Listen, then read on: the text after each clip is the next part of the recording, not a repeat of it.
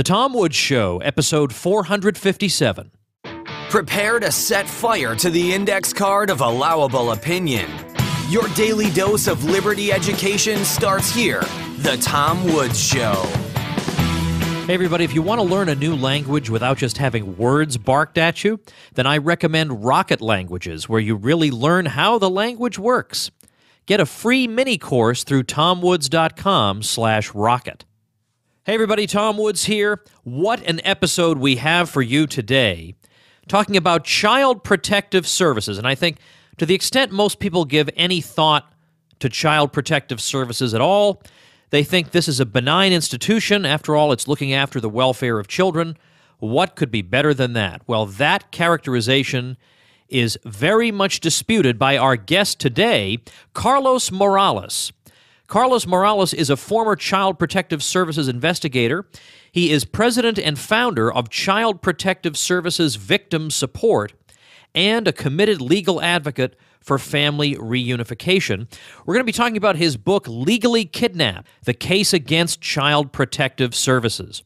Remember, by the way, to get your copy of my free ebook, 14 Hard Questions for Libertarians Answered, by texting the word liberty to 33444. We talk about defense and law and sweatshops and drugs and banking and the environment and all kinds of issues you're going to have to deal with when arguing with your friends. We help you sort that all out and give you some good arguments for your arsenal. So that's texting the word liberty to 33444 to get that free ebook.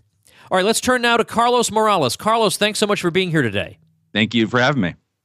This is such a shocking book and story that you have here, and it's on a topic that I think a lot of libertarians are uneasy about, because as you note in the book, there obviously are cases in which children's welfare is obviously not being maximized in particular homes, and people then draw from that the conclusion that the system we have now is obviously protecting them. The same way I think they draw this conclusion from the police. They say the police, they see the police helping a guy with a flat tire or coming over to somebody's house after he's been burglarized, never actually returning the items, of course. No. And they conclude that, well, the system works. And that anything to the contrary is probably just some outlier that, you're going to have these cases. You get a bad apple or you just get a weird situation, but by and large, the thing works.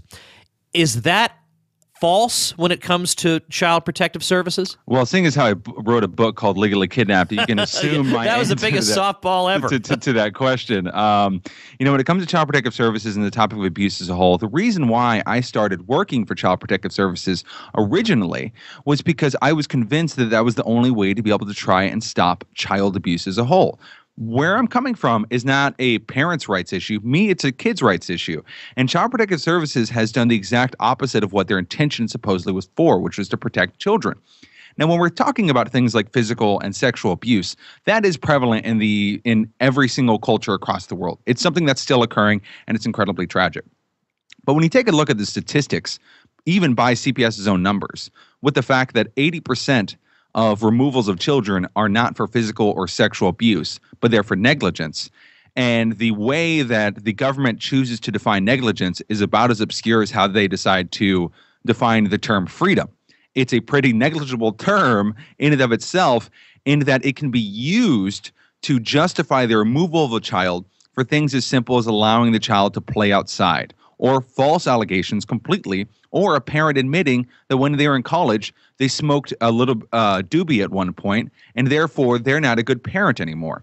And if you take also a look at the numbers, the amount of children who are in Child Protective Services care right now, which is over 400,000, it is amazing to me that, one, I'm the first ever Child Protective Services whistleblower who came out and actually said anything more than just, we need more pay or we need more workers, but also that this isn't being talked about more often. I think in part, the reason why it's not spoken of about a lot is, one, people are afraid, which is fair, because Child Protective Services has went after activists in the past. And two, it has to do with the kind of people that CPS goes after, which is generally people who are kind of impoverished. They go after immigrants. They go after minorities. They go after people who cannot defend themselves and don't know the laws in the get-go, or people who have had the government involved in their life for such a large period of time that they just assume that they don't have any rights, and that a CPS investigator can just go into their house, ask their kid whatever questions they want, and the parent's not allowed to know anything. And so what I'm trying to do is simply educate people, not to protect child abusers, but to protect good parents from the abuse of the state.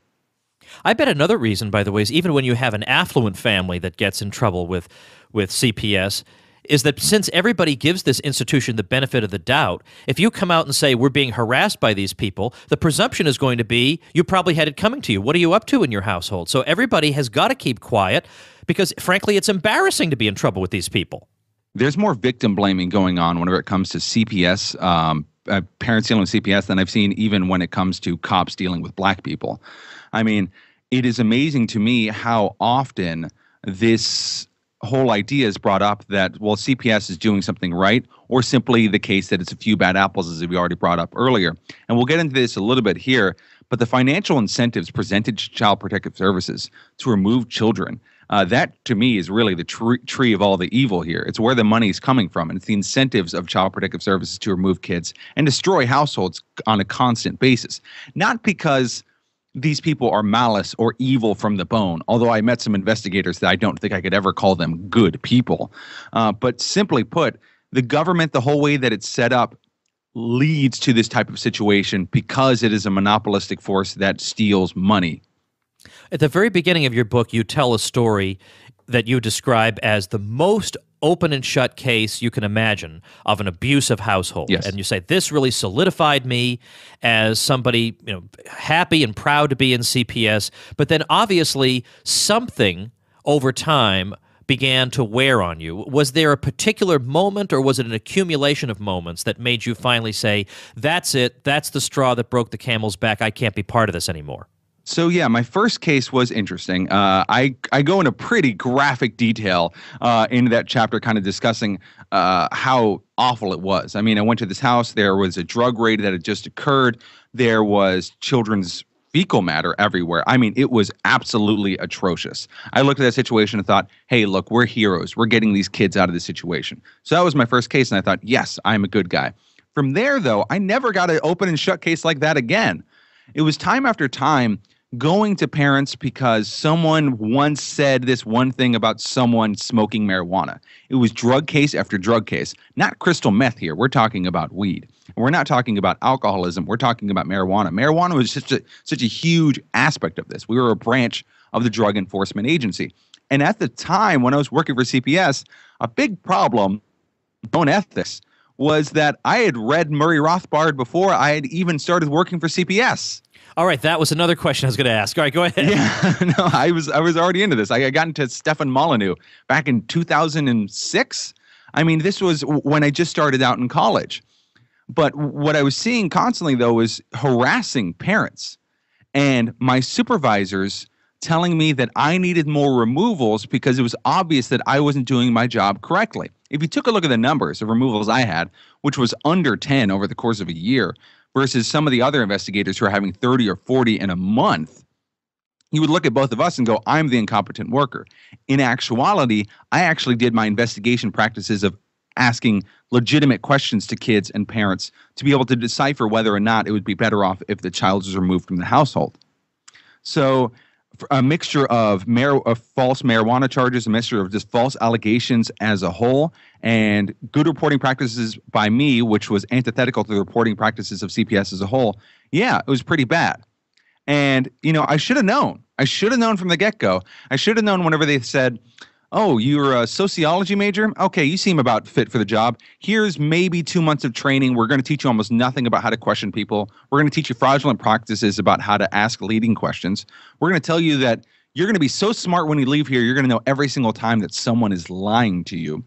You're also going to have the capability to be able to psychologize individuals and to be able to handle massive dispute resolutions and dispute situations whereby you'll be able to conquer these abusive families. And we're also constantly told that the world is worse now for kids than ever, that parents are more abusive now than ever, and that the world is scarier now than ever. And of course, all of those things are actually untrue. But the entire platform, the entire training protocol, the entire way that CPS was run was incompetence to the fullest. When people, for instance, how are we going to replace Child Protective Services when we have no more state? I asked them, how are we going to replace the DEA? Well, we're not going to, because I don't want an organization like this to exist without the state. And actually, it can't exist without the state. Well, I want to come back to that at the very end because it's a natural wrap-up sort of question. Yeah. But in a case like this where you're investigating problems facing children in particular households, you come up with the knotty problem of children's testimony because, of course, we know that children's testimony can be extremely unreliable, but at the same time, at some level, you feel like you can't discount it altogether. How did they teach you how to navigate that thicket? So the best case example, and I bring this up in my chapter, Satan and the Issue with Evidence, was the satanic ritualistic abuses that supposedly occurred in the 1980s and 90s in America. There was 1,000 satanic ritualistic abuses alleged across the country.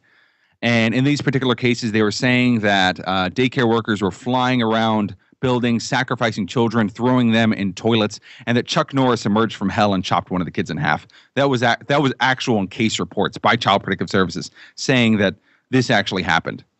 Now, what was occurring in these particular situations, what was called leading questions. So here's an example. I'm at a daycare. I'm talking to a kid. Little Tommy told me that Rebecca was sticking her finger somewhere where it's not supposed to be. Now, little Tommy's a really good kid, and I like him, and I think it's awesome that he told me that. So why don't you tell me more about that? Well, see, that's an abuse of power, right? Because a kid is in a situation where he just either wants you to go away, right? Or he wants you to be appeased. He wants you to be happy with whatever happens here. So when it came to Child Protective Services, what would happen with us, and that leading question problem still hasn't quite went away yet. I'm a CPS investigator. I'm told that the state owns the child, that the parent does not own the child, that I can go to a public school, ask a kid a bunch of different questions who's 5 years old, ask him if he wants to be recorded, which means a 5-year-old is then therefore capable of consent. Ask him leading questions like, how often does your father hit you? How often are you touched by your nanny? Right? I ask them these leading questions, and they just give me whatever I want. Now, I recorded that conversation, and what gets even worse with the issue of evidence is this. We're told not to write down exactly what they stated. We were told to write a narrative, which means we're supposed to create a story about what happened. So you have this kid who's being asked leading questions, who might have overheard someone else say something else at one point regarding abuse.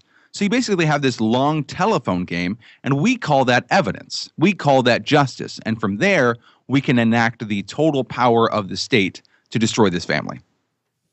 You mentioned at one point that money and following the money is very important, and I do want to get to that. But I would bet that the average person in Child Protective Services probably thinks he's doing the right thing. In his own twisted way, probably thinks he's doing the right thing, probably does not think he's being influenced by financial considerations or influences like that. So, what are your comments on that? It depends, right? Like I knew investigators who simply just stated, well, this is a really secure job that helps me out. Like I knew ones who I don't think they even thought they were doing anything good. They just thought, oh, well, this is just something to do and it's a job. I mean, a lot of bureaucratic workers are like that. I'm not going to say that every single one of these people was like, I'm an angel trying to fight against child abuse. Now, when it comes to the intentions of these workers, yeah, some of them are good. But here's the truth of the matter. The road to hell is paved with good intentions. And CPS proved that time and time again. Intentions don't matter that much to me when you stick a kid in the foster home for doing absolutely nothing and for his parents doing absolutely nothing. And when you look at foster home statistics, where a child is 7 to 8 times more likely to be physically or sexually abused, where 50% will end up homeless whenever they age out, where they are 3 times more likely to be put on psychotropic drugs, where they're more likely to get post-traumatic stress disorder than veterans of war and less likely to recover from it. And they are 6 times more likely to die than if they stayed in an impoverished household. When you look at that, and guess what? Those studies, those aren't hard to find. You look up foster homes on Wikipedia and you can find them. When you look at that and you say, well, I still have good intentions. Well, once the education is out there, you don't get a break anymore.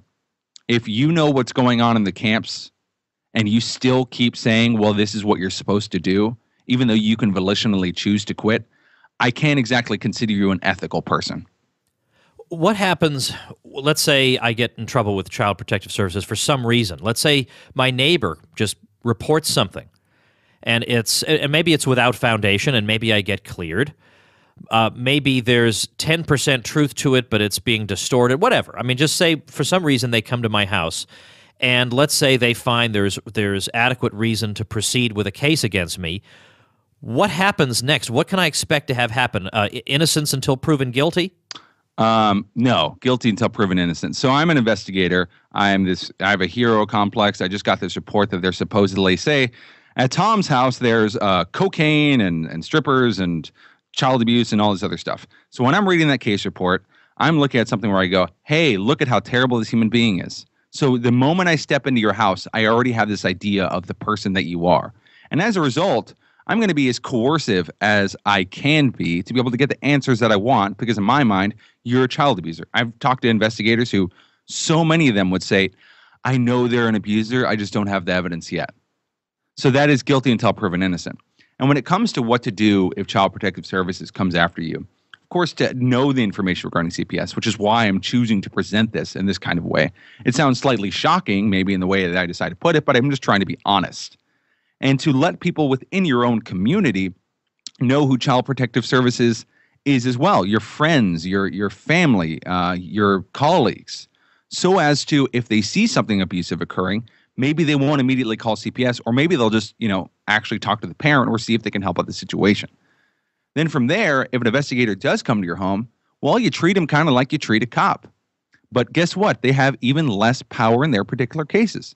So you don't let the investigator enter your home. You record the entire conversation. If you have a lawyer on tap, you go ahead and you call up your lawyer so that they can talk with the investigator with you. You don't like a private interview with your kid. So if your kid's in public school state, which I'd rather them not be in public school, but hey, it's not my call. You let your kid know, don't talk to CPS investigators if they ever come to talk to you. So if you're already preparing yourself, you're 80% of the way there. Now, if you decide to talk to the CPS investigator, you got to make sure, of course, not to contradict anything you're stating, because that's what they're looking for, is contradictions in your story, because they already assume you're a liar, as well as don't admit to any prior wrongdoings. Am I stating to lie?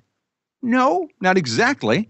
But if you did say smoke marijuana 3 years ago, I don't think they need to particularly know that information.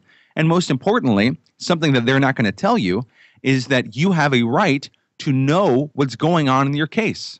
So we were told, don't tell the parent exactly what the case is about. You can't let them on, because then they'll know their rights. So you got to actually make sure you only answer questions that are related to those. So most important things, don't admit, don't contradict, and record. And if you do those simple steps, you'll get pretty good in there. And I've been, for the last, say, year, I've been running Child Protective Services Victim Support, which is it's a Facebook page, couple thousand people or whatever. But even in that small community, I've seen a huge change just over the last year of people sending me messages saying, hey, CPS came to my house, and they were in and out in about 5 minutes, and the case was closed because they did exactly what I stated. So it's a lot of this is about entrapment, and a lot of this is about protecting yourself. Now, if the case does end up going past that investigation process, and you're in a situation where you're going to have to be questioned again, or maybe your kids are removed, the number one thing I tell people is get yourself a good family court attorney, because going into a court without an attorney is basically showing up to a gunfight with a spork. They know the rules, they know the game. So you're going to lose in this particular situation, especially with these terrible judges that are out there for family court. So it's just about protecting yourself as much as you can. Tell us about, along the same lines, court-appointed special advocates. That sounds warm and fuzzy. What is it? Oh, CASA. Okay, so you'll actually see these people trying to fundraise money and things like that. So CASA is a group of individuals which are supposedly child advocates. We're talking about, 45-year-old middle-class moms who have nothing else to do, so they say, I'm going to be a child advocate. I'm going to help out kids. They're supposedly the voice of the child in a court case instead of having an actual lawyer for the child. They're supposed to, they go to houses and things like that, and they say, these are the things this child needs. This is the abuse that is supposedly occurring in this household. Now, most of them have very little training. A lot of them have this hero complex, which is one of the biggest problems I see with the state as a whole, is everyone's trying to be a hero. So they think that there are angels for truth. If you take a look at, I bring up this in my book. I believe the title is Family Court's Sacred Cow, CASA. Even according to their own statistics, whenever a CASA representative ends up with a kid, you end up with longer court cases, worse situations for the kids, and way worse situations if the child happens to be a minority. I'm not screaming out to the walls, that there's racism abundant within all of America, but I will state that there may be a little bit of racism whenever it comes to the justice system and court cases as a whole, which is why black people only make up about 10 to 12% of the country, but they make up about 40% of all foster kids. And when they're in those foster homes, they're less likely to be adopted and they're less likely to be moved quickly. So I would say CASA is just another massive failure. And it's really unfortunate that I see people who are talking about Child Protective Services badly and then going, isn't CASA great? It's every single branch of the family court system is pretty terrible. Carlos, let's pause for just a moment for this message. Hey, everybody, if you want to learn a new language, I strongly recommend Rocket Languages. I told you guys a story in a recent episode of trying to learn French in graduate school, and they had adopted this fashionable new method of just barking French words at you, thinking that you'll learn a language when you're 20 or 25 the same way you learn it when you're 2 years old. Well, obviously that's not true. You have to understand the structure of the language. I was begging them to teach me the structure of the language and not just bark words at me. Well, they refused, so I learned no French whatsoever, and it was a total waste of my time. But I finally found Rocket Languages, which teaches languages the way I would if I were structuring a language program. I learn the words, I learn vocabulary, but I also learn the structure of the language, and I get lessons I can listen to on the go in my car. Check out a free mini course through tomwoods.com/rocket. Now, Carlos, you have performed the very important service of writing this book, Legally Kidnapped, so I almost feel bad putting it quite this way because I think what you've done is heroic, but maybe would you be willing to share with us something specific that you did when you were with CPS that when you look back on it, you're not really proud of? Oh, okay. Yeah. Because you're a whistleblower, you were part of the machine, right? And you had good intentions. Absolutely. There was one particular case in which I went out to a home to assess whether or not there was child abuse occurring, and the stepfather in this particular situation, it was being suggested that he was using marijuana. So I went ahead and I spoke to them. And he stated, "Yes, I smoke weed." And I kind of gave him that blank stare, like, "Why are you telling me this? Why are you giving me this information?" Because at the time, even I was like, "This isn't really all of that important." But he was being recorded at the time. I was recording the conversation that I was having with him, and as a result, I had to remove the children out of the situation. That caused a lot of stress between the stepmother and the mother. They ended up almost getting divorced in this particular case, but sadly, the saddest aspect of this entire thing was that the children were removed and stuck in a foster care situation, and as soon as they got there, they were stuck on psychotropic drugs that drained their brain, to be quite honest. It really hurt them.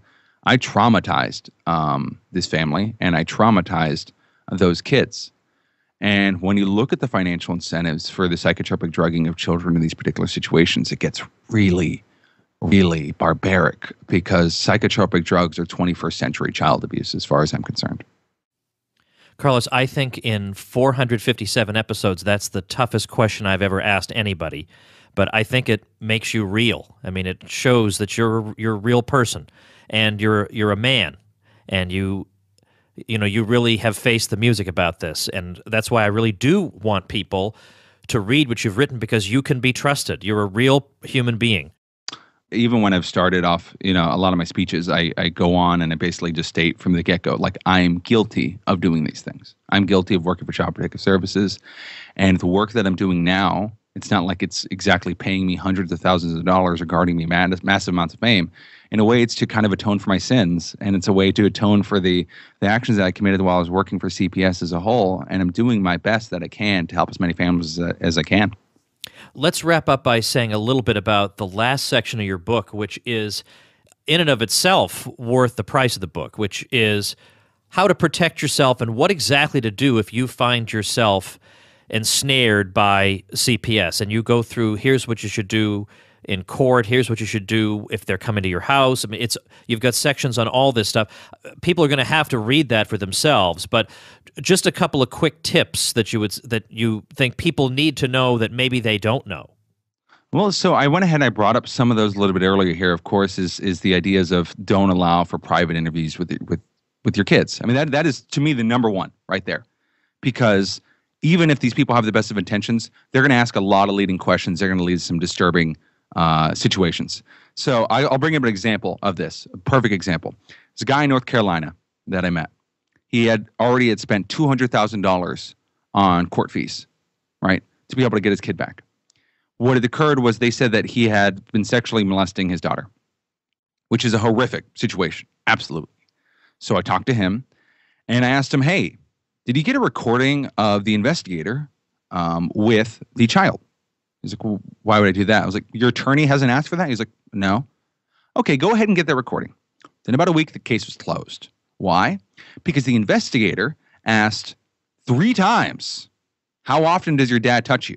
And then finally asked, does your dad ever touch your private parts whenever he is washing you in the tub? Right? Like just cleaning you. Is it when he's cleaning you? Because the kid was like 2.5, 3 years old. And based off of that guy lost $200,000. Based off of that kid was traumatized. So the most important thing here is just don't allow private interviews with the kids ever, and to record all interactions. And if you end up in family court, always have an attorney with you. That book, the second section, to me, was the most important part of the book. I mean, I go through very intense detail of exactly what to do in court, how to dress, how to talk, to understand the judges, to understand that the judges are paid for by the state, and so is the defense, and so is your defense attorney if you're choosing to go with the state one. Just look at all the incentives. Look at all the incentives to destroy you. This is how you prepare yourself. And that's why I was so very rigorous, and I actually got help from a local Free State Project representative attorney out here to help write that section too, because you know what? I'm not an attorney, so I need to make sure that I look to specialists as well. Now, let me finish up with the question that basically anybody's going to want to ask you. All right, granted that the current system is a nightmare that nobody would possibly want to have to navigate. On the other hand, there are obviously, as you concede, cases in which children's welfare is not served by leaving them in the home. Is there any way that we can look after the welfare of those children without creating the kinds of abuses that we see in the current system? So it is by far and away the most difficult question that I'm generally asked, and the one that I'm asked obviously the most often. I have found that community building can be really helpful, knowing your neighbor, knowing the people around you. If you go to church, knowing the people who are interacting within your own church. A big problem that occurs here whenever the state gets involved is that it monopolizes any particular service, and then everyone assumes afterwards that we couldn't have ever lived without that monopoly. So, parents would actually go and talk to other parents. Community leaders would go talk to other parents and see how they can help out in situations. Is it an economic issue? Is there a money issue? Is there something that you could do to try and better help out their situation? I am not a central planner, so I obviously cannot give an answer for every single particular case. It is very rare that CPS getting involved will help out a particular situation. If there is massive violence, you see a kid outside caged up being beaten with a belt, obviously you can call CPS, but although I would just call the police in that particular case when a situation is that absolutely dire. But the vast majority of child abuse out there is not like that. And if we can open up a community and open up a dialogue whenever it comes to these, and not yell at people for ever saying maybe you shouldn't do these particular actions, I think we can get a lot further in this world by doing that and trying to stomp out child abuse as a whole. Personally, for me, I work with the Free State Project in New Hampshire, which is a very strong community of 1,500 libertarian folks. And as a result, there's open dialogue regarding things like parenting, regarding helping out people in situations in which they need help, maybe with their kids or daycare or anything else. And by opening up that market, by implementing those changes in your own life, those things that are within your own control, you can live a happier life, and a lot of other people can end up living a happier life. Well, the book is Legally Kidnapped, The Case Against Child Protective Services. You can check it out at legallykidnapped.net. We'll also be linking to it on today's show notes page, which is tomwoods.com/457. Carlos, thanks so much for your time today. I hope a lot of people will check out your book, and best of luck with this important work that you're doing. Thank you, and thank you for all the work that you're doing as well. All right, everybody, before I tell you what we're going to do tomorrow, a couple quick items for you. The first, of course, as you already know, I have another free ebook available at freewebsitebook.com, because it's a book about how to start that blog or website even if you know nothing about programming or design. Where do you get started? Check out that free ebook at freewebsitebook.com. If you want to start up that blog, I've got a video showing you how to go from no blog at all to a blog in just 5 minutes. And you can watch that video over at tomwoods.com/demo. Secondly, those of you listening on Stitcher may have noticed a lag. For several days, you weren't getting any episodes at all, whereas people listening on iTunes or Podcast Republic and a lot of other podcatchers were getting the episodes. Well, there was an issue with FeedBurner. I don't know if you guys follow any of this stuff, but I guess I had too many episodes, or there's some kind of thing where we had to work on it. I had to hire somebody to come in and unclog it. It was just horrifying, but we are back to normal as far as I can see.